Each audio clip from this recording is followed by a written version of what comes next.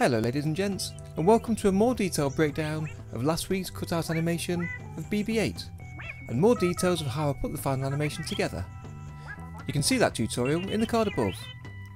For the final animation, I mostly used the same techniques that I demonstrated in the tutorial, but I didn't show me putting it together, so it might not be obvious how I assembled it, and I also added some effects to finish it off. I've had a few questions about these during the week, so I thought I'd put together a quick run through of some of the animation that might not be too obvious, to hopefully answer your questions. So one of the first things you might notice is that the BB-8 droid and the background have been imported as sub-xsheets, and that's why they're shown in purple. And this is because the background is made up of multiple layers, as well as BB-8 being made up of multiple layers. And the background is a static background, so it's just frame 1 shown all the way through, although I do apply a blur effect to it as the droid comes nearer the screen. So let's take a quick look at that. So you can see I've added a simple blur effect onto the background here, and if we take a look in the function editor at the blur, and you see as the droid gets to the right hand side, the value is set to 0, and then it increases up to frame 120 as it comes to the front, and it stays at 3 until it's at the front right, and then increases again to 5 as the droid comes to the very front of the camera, and drops back to 3 as he steps back. And I've linked one of my earlier videos describing the effects in the description below. Okay, so if we step into the droid sub-xsheet, you can see I've used the frame by frame animation on the body as the droid rolls to the right hand side to add a secondary level of animation to him. And as he gets to the end of this first run, the head turns to face the opposite direction for the run to the left. You can see I've done this by using the frame by frame technique that I did with the body. So I just changed the frame number during the movements. If I take a look inside there, you can see I've got 6 different head directions, facing the front and then moving towards the right hand side. You can also see the key changes from 55 to 58 where the head rotates at the same time. And by having the head rotate on the body at the same time as the head rotates around using the animations, it adds a more three-dimensional feel. I tried to make sure both rotations didn't happen at the same time, and this was to avoid twinning, which is the practice of 2 different pieces of animation moving in time with each other. If they did, it's to give a more stilted movement. So you can see that animation changes with the key happen from frames 55 through to 58, but the rotations of the animation frame by frame continue on through to 60. And you can also see how the movement of the droid slows down as it turns round from going to the right to heading towards the left. And I changed this using a combination of the interpolation method for the animation, but also I adjusted the pace on the graph editor. So let's take a quick look at that.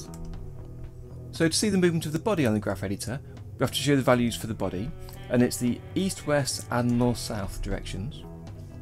And here you can see the key values for frame 1, and then where they slow down on frame 55, and they speed up again from 55 onwards to move to the left. So as I said earlier, to see the basic interpolation speed, you select in between the keys, and at the top right you see I've set the interpolation to speed in and speed out. There are also some other values here that you wouldn't edit by hand, but you edit just using the graph. So in the first slowdown, you select in one of these keys, and then press the button at the top right, which shows the graph editor. Now depending on one of your settings in the preferences, the editor will either open up in the same area docked to the page or pop up into a new window. I quite like it docked, so let's just expand the rest of these panels. So you can see the 2 values on the graph drawn out. The first one, if I hover over there, is the east-west, you can see here in the pop-up text, and the second one is the north-south value. Now the droid is moving left to right, so the north and south doesn't change much, and the speed doesn't really matter too much.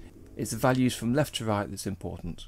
So, by setting the interpolation to speed in and speed out, it means I can get these drag handles. If I select on the point, and you'll see 2 drag handles.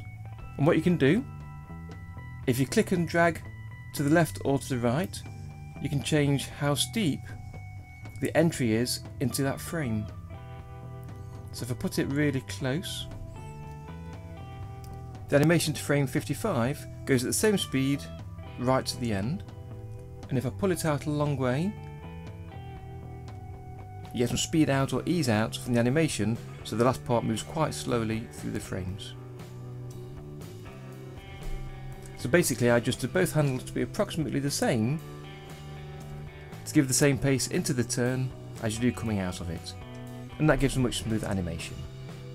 Now using the graph can be quite tricky at first, it takes some getting used to, but just to give you a quick run through of it, if you click and drag in either of the axes, you can show a larger graph or a smaller graph depending on the animation range in both directions.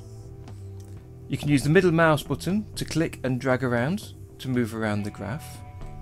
And I use a tablet, so I've got one of the buttons on my pen mapped to the middle mouse button, as it's used in most of the panels to move around. And you can click on the buttons on the top to move one frame at a time, or you can move between keys by clicking the left and right arrow keys next to the key at the top there.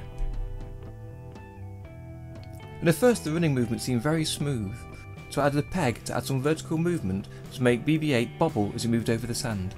And it's a very subtle movement, you can see him bobbling up and down as he goes from left to right. And I did that by adding a peg just prior to the body. In the same way as moving the body moves all of the attached children, adding a peg moves its children of the body and the head. And I did this just by pressing the peg button at the bottom here and inserting it in the middle of the graph. So let's take a look at the movement. So I renamed the peg Bobble Peg, and it's got a simple north-south movement, which I set using the animation tool, made sure I was on the correct peg and on position.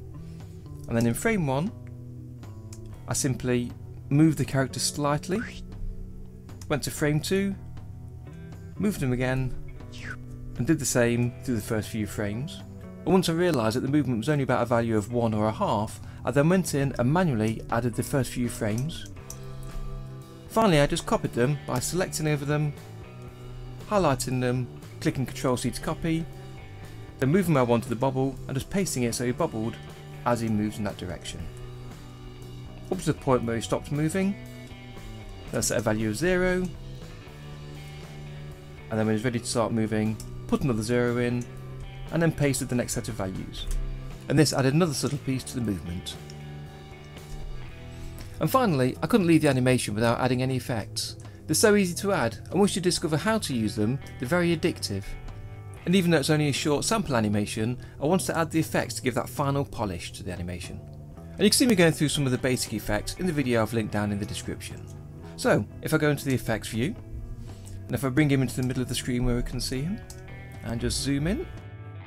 So to quickly run through these, the first effect I used was this matte effect here, and that's to get rid of the outside lines and circles from outside of the main area of BB-8. And it just made it easier to draw the character by leaving the circles in and then using the effects to remove them for the final version. So basically I've used a matte effect with the body as the source, and the matte is this green circle here.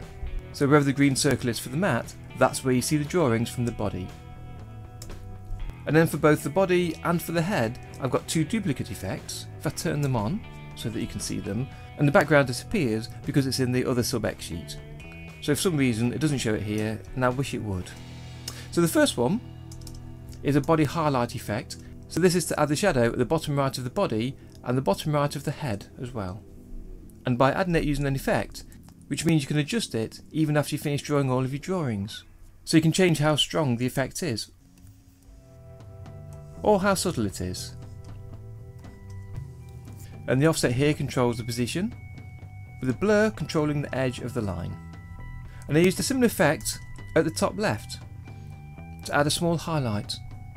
And again I just changed the position using the X and Y values, and then the colour I use a subtle yellow colour, just to try and give the effect of the sun, which gives an almost backlight effect. Now it's very subtle and you may not have even noticed it during the animation, but again it's just a little something to finish off the animation. And finally I added a shadow. This is very simply a black circle that I drew, and then I used the animate tool to change its shape to an oval on frame 1. And to turn that into a shadow, I just added a blur effect to give it a slight blurred edge, and then used transparency to make the circle partially transparent. And again you can set the value and adjust these until you get a happy setting. Okay, so that's how I put it together. Why not have a go at cutout animation yourself and see what you can come up with? And I'll be back next week with more tips for cutout, so why not subscribe to not miss them? And that's a guarantee.